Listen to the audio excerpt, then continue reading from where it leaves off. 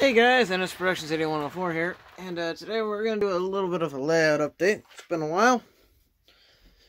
So, it's now officially 2021. 2020 is officially over, thank God. As we all know, this year was pretty god-awful. So, let's start with the layout. Just bought some of this paper snow and put it around it somewhere so the layout, make it nice look winterized. It's good, it's a nice temporary. I can just take a vacuum and clean it up. Got my little, you see, it's just a nice little, nice paper snow you can buy at like at the dollar stores or Walmart. Replaced a couple of switches. Oh, I did add in a switch right over here. Connect into that siding, so now I can have a train pull in, park it. I have another train running on the main 2 here. As you guys know, this is main 1, main 2. And that's about it for the layout. Work and the holidays have been pretty much taking up my time. Here's a couple locomotives I've drawn that I finished up for the last month or so. This is the New York Central SD70 ACE Heritage Unit number 1066. That's this beautiful thing. This, which I have a model of this coming in very, very soon, is a CSX ES44AH number 911. This is the CSX Pride and Service First Responders Unit. I have this coming in on the 7th. Today is Sunday, January 3rd. I'll be getting this on the 7th, so Thursday of this week. So next week you guys should see an unboxing video and a review of my scale trains ES44s. So I drew this guy, hung it up, and drew this guy and hung it up. That's about it. I put a DCC decoder in this. As you guys know, this is my Proto 2000. 2-way for Berkshire for the nickel plate road. I installed a Digitrax 8-pin decoder in that. I also installed a decoder in my 611 over there. That's my Bachmann Spectrum 611 right there. I installed a decoder in this guy. This is an Athearn this is an Athearn Blue Box AC4400 CW. This decoder was hardwired in. I did that engine. Did it to this SD40. And I did it to my other SD40. So now I have some more Norfolk Southern power with DCC. I eventually want to get all these guys painted up. Next decoder get installed is going to be on these two. Get those guys done. And then the time after that, these are my babies. These are a work in progress right now. These are the custom F7. Is it an F7 or is it an F9? I think it's an F9A. The A units are F9s and the B units are F7s. I might be getting that mixed up. Tell me in the comment section below, guys. It's late at night. It's 12:30 at night. Yeah, so anyway, these are my custom. These are I'm working on them, but they're custom painted.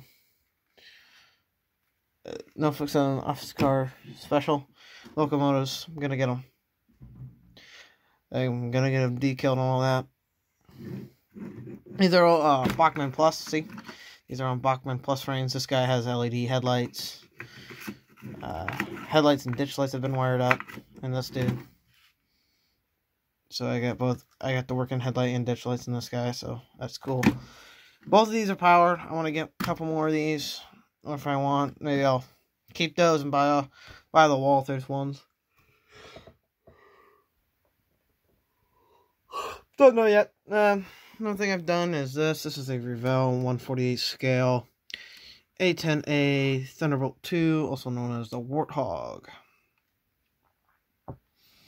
This guy was a kit, so I put him together. Let's see, we got those two big silver things, or two... Those I think are napalm. Yeah, those are napalm bombs. The big thing in the middle is a fuel tank. The green are regular cluster bombs. The white missiles are Maverick missiles, air-to-ground missiles. And then you got your jamming pod on the end here. So, nice aircraft. I love it. Took me a while. It looks good. Sits there next to the Titanic. Behind the Titanic, we got the... In the far back is the USS Iowa, and the front is the USS Missouri. Both Iowa-class battleships. I'm working on another A-10. This one is made by Academy. This is a 1/72nd scale. It's a tinier one. But this one's in flight mode. This one's right before takeoff. It's armed up and ready to go. It's just dropped the canopy. And it's basically ready for takeoff. This guy's going to be an in-flight model. So, that's about it. I think we'll set you up somewhere and we'll run the trains for a minute. And I will be giving a shout out to a channel at the end. I do not do this very often. I do it to channels that I think are good and that other people should go recognize. This is just a personal opinion. They don't ask me to do this. I do this on my own. If I like a channel and I think it's going to be helpful for the other model train enthusiasts out there, I will give them a shout out. So I will not just, if you ask for a shout out, you're not going to get one. I'm just simple as that. So we'll set up here. So right now on track 2, we have my, well, if it would stay connected, I have my Proto 2000 Berkshire holding a small freight. This might seem big to most people, but this is small. This train can probably hold about 30 to 40 cars. It's insane. This thing can pull an insane amount, even up a grade. So, yeah. We'll hold that one by. I am not turning the sound on my DCC train. So here it comes, quietly. So, for people who haven't watched my videos, our lead locomotive is an Athearn Genesis SD70. It's the standard cab SD70. It's their latest run with the LED headlights. The second locomotive is one of my heritage units. This is a Athearn Genesis SD60E with LED headlights. I bought both of them. I bought brand new from Scale Trains. Not Scale Trains, Train World. If you guys are looking for a good model train online retailer, check out Train World. They're great. I love them. We'll watch these guys go around a couple times. When I put DCC in the Berkshire, I also upgraded the headlight to an LED. So, here comes one of my newest freight car purchases right here. It's a Walters mainline rebuilt 40-foot TTX well car. I bought the 2 containers to go in it.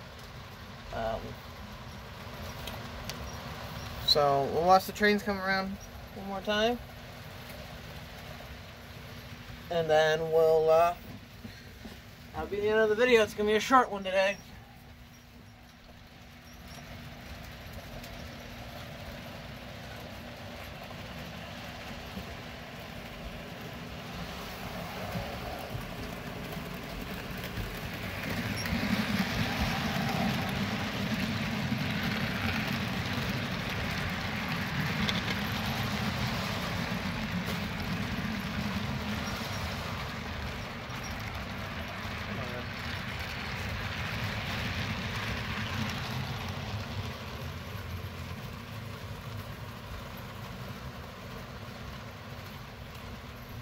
Alrighty, let's try this again. Don't you love having coupler issues? Gotta love having pretty cracked couplers sometimes. Gotta love them.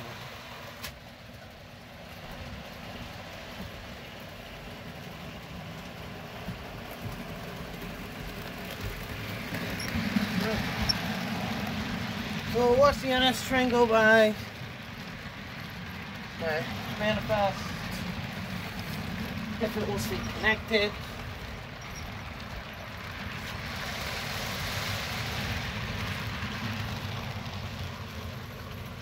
Replace some couplers. I get some new ones.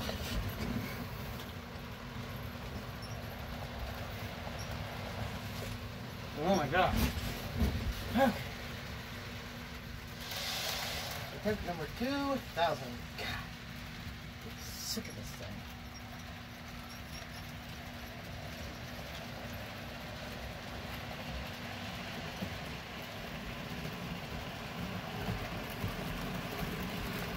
Alright, here we go.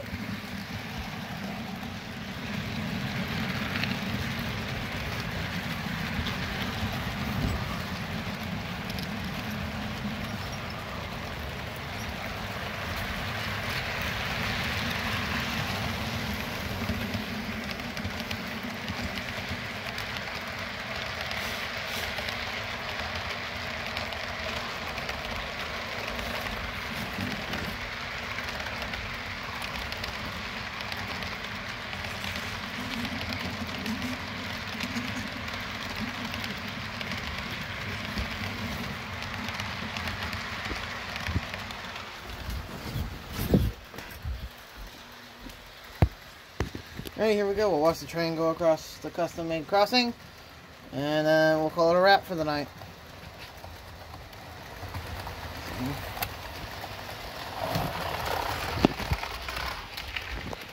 Oh, you gotta love freaking underweight rolling stock. Well, I think I'm gonna call it a wrap. Yeah, I'm gonna have to add in weight into that guy. This is, if there's any new model railroaders out there, this is why, if your car is light, this is the prime reason why you add weight. So you do not have these kind of issues. And what the hell is going on here? I am, seriously, is my switch jammed open? I swear to God.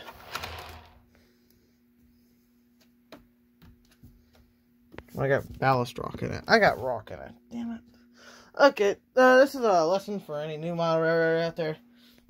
Be careful when you ballast, because if it gets in your frog points, it will freaking screw everything up. There. Gosh. Alrighty. Oh my god.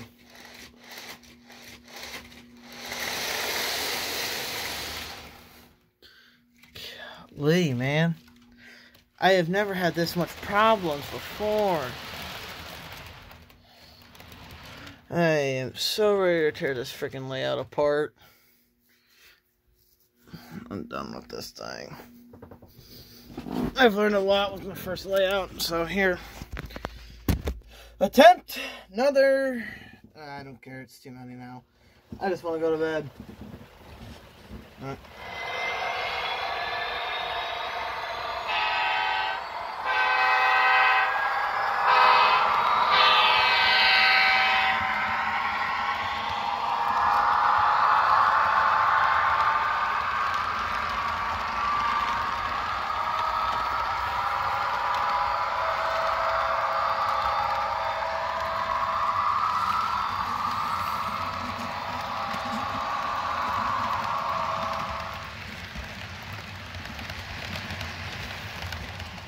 Alrighty guys, so thanks for watching. I hope you liked the video. Please like, comment, subscribe, and here's the shout out. Go check out gopernoper's trains out there on YouTube.